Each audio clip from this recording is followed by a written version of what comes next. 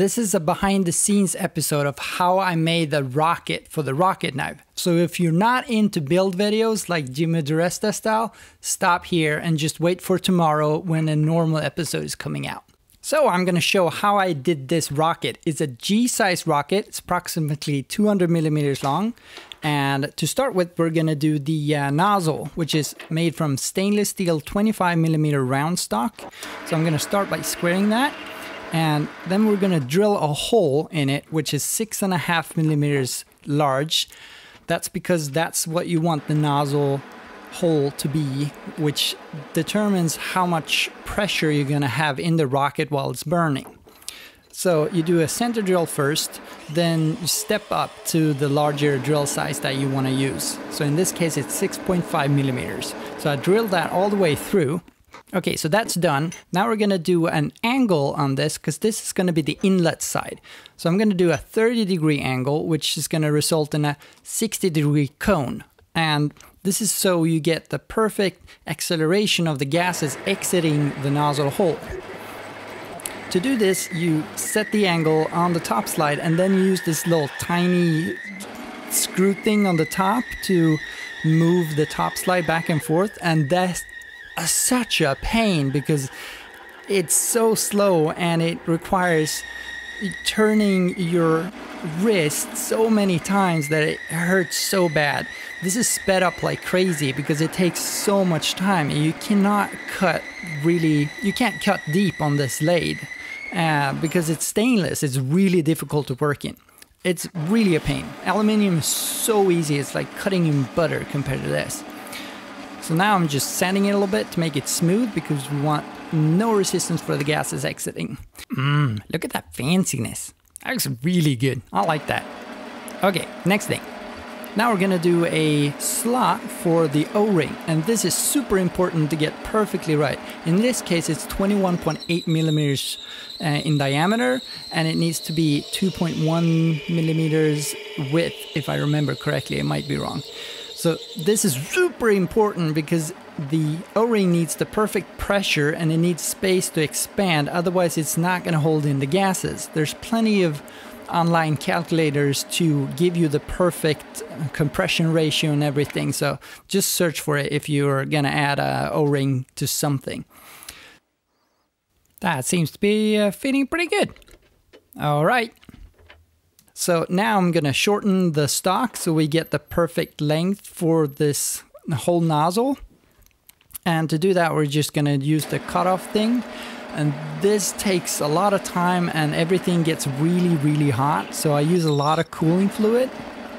And this is a carbide tipped cutting tool. So you have to flood it. You don't want to hit it while it's hot, otherwise it can crack. So either you flood it or you don't use any coolant at all. I really want a quick change head because this is not currently working too good. It just would be nice to have that proper thing. So anyway, so now I'm setting the divergent angle of 12 degrees. So this is going to be the outlet. And again, you have to go crazy slow. But this time I took a power drill so I can at least spare my wrist a little bit. Because this is actually the second nozzle I made. The first one ended up in the woods somewhere because the rocket flew off like crazy. And now actually I'm done. I'm using a file here to round the edges. You want a radii on the inlet and outlet on the nozzle hole. That's very important so the gases flow properly. And look at that, it turned out pretty good. Shiny. And now to save some weight, we're gonna cut a slot and then do a 12-degree angle on the outside as well. So I remove as much material as possible, and it looks really cool because it looks like a nozzle then. It looks like a freaking rocket, which is awesome. So here it's important not to cut too deep, obviously, because you're going to end up with a half a rocket nozzle then, and that's not good. And this is the exact opposite of turning on the inside, which is it's super simple compared to the inside, which is a pain. So now I just you move it in a little bit, and then you go back and forth and back and forth and back and forth until you get the whole length. And yeah, look at that. Shiny. It looks really good. These chips, it's not chip breaking when you cut this shallow, and these chips are really, really dangerous. They're super sharp. So you need to have gloves on and be really careful, because they are like razors. Wow, fancy. Look at that. So now we're done with the nozzle on the lathe. We're going to move over to the mill and drill some holes so we can hold the nozzle in place in the tube later. But look how nice that turned out. I'm going to do some more finishing work on it later, but it's pretty good. I'm really happy with that. So to get the holes perfectly where they're supposed to be, I'm using this paper template that I made really quickly in Adobe Illustrator. And I'm just going to use some glue here, some glue stick, and then just wrap around and measure exactly so I get it in the proper position and then squeeze it into place. I'm using 4 holes on the nozzle and 3 on the top because I want the top to explode way before the nozzle flies out, because the nozzle is really a pain to make compared to the top piece.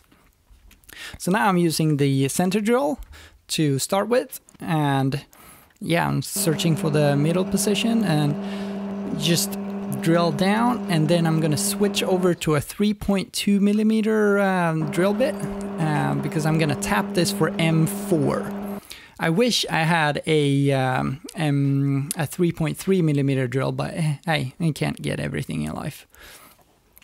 Tapping stainless is a pain, by the way. Everything in stainless is really a pain. It looks really cool and it's super durable.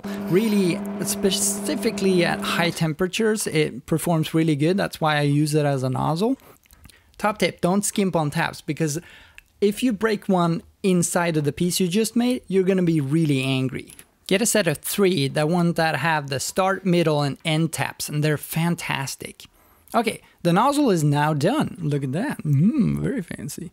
Now we're going to do the rocket body or casing. It's a 28 millimeter stainless steel tube, which has a 25 millimeter inside diameter tube. I don't have any support for the lathe to turn something this long, which is horrendously bad, but it did work.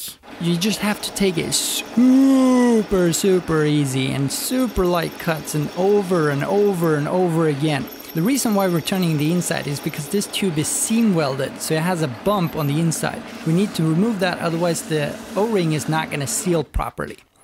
Okay, that's done. Now we're going to make the bulkhead for the rocket. It's a plug for the front. And we're going to do this in aluminium. So I have some aluminium round stock here. It's 30 millimeters in diameter, I think. And it cuts like butter. It's so easy to work with. So I'm just turning it down to the proper length and the proper thickness. Or do you call that thickness? The proper diameter. Anyway, it takes like 1/10 of the time to work in this compared to the stainless. So now I'm cutting the groove for the O-ring, the exact same size and everything as on the nozzle. Testing the O-ring on it. Slide on. Perfect. Super nice. The round stock I used for this was a little long. You shouldn't really work this far out on a piece, but since it was aluminium and I took it pretty easy, it turned out fine. So now I parted the top off. Now I flipped the piece so I can clean up the top side, because I want stuff to look fancy. And what am I doing now? Oh, okay, I'm filleting the putting a fillet on the outside cap, and I'm confused. Now I'm gonna drill the holes just like the nozzle. I use a paper template and I measured 3 times each hole, so you make sure it's perfect. When drilling and tapping, the best order of business is to use a center drill so you don't get the wander off, and then do the normal drill and then put the tap in the chuck and lower it down and start the tapping. Then you can finish the tap by hand. That will ensure that you get a nice straight tapping. Oh, look at that. It's done. I think that turned out pretty darn good. Okay, we need to drill some holes in the rocket body, or the, what do you call that, in the rocket casing. That was it, yes. Okay, same technique. You just put the paper templates, and these are made for 28 millimeters outside diameter thing now. So everything should match up really good. So, and now we just need to drill the holes, really, just doing 4 millimeter drills, and just there's a lot of holes. This is so much easier to drill. I don't even need cooling, and if I did add cooling, I think the paper would fall off. I'm not 100% sure. So double checking against the nozzle to see if it fits. Yeah, it looks pretty darn good. So doing the other side, it's 3 holes instead of 4, so you can't mix it up. So everything is gonna fit real nicely. We are very close to being finished. All we have to do now is assemble the whole thing. Look at all the pieces. They look really good. I did sand the edges a little bit. Yeah, it's gonna slot straight together. Screw in the screws, and look at that. Good job. On the next behind the scenes episode, we're gonna do the sled. So make sure you keep an eye out for that and subscribe. Thank you so much for watching.